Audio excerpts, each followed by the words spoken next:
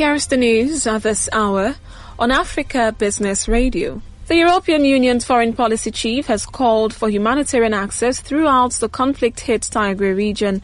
Aid agencies have been allowed to visit some areas in recent weeks, but not the entire region where the military has been fighting the TPLF regional forces.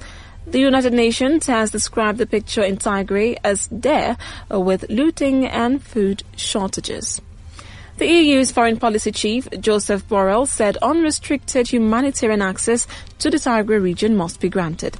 He said this was not a request to the Ethiopian government, but was a requirement under the international law. And that was the news at this time on Africa Business Radio. You can continue to listen live online at www.africabusinessradio.com or via our mobile app.